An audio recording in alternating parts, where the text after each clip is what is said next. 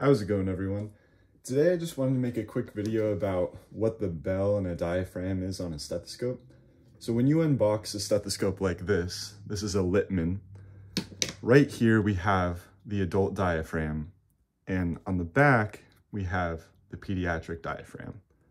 If you see something like this with the Littmann L on it, this is not the bell.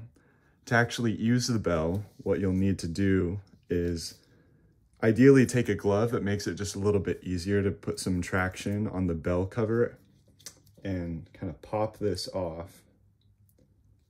And doing it with the glove makes it a lot easier, although it's still not super easy. And then that just popped right off onto the floor, actually. And now we have the bell. We can put this right on a patient and hear everything we need to hear. But just for a little more comfort, this is called a non-chill bell sleeve.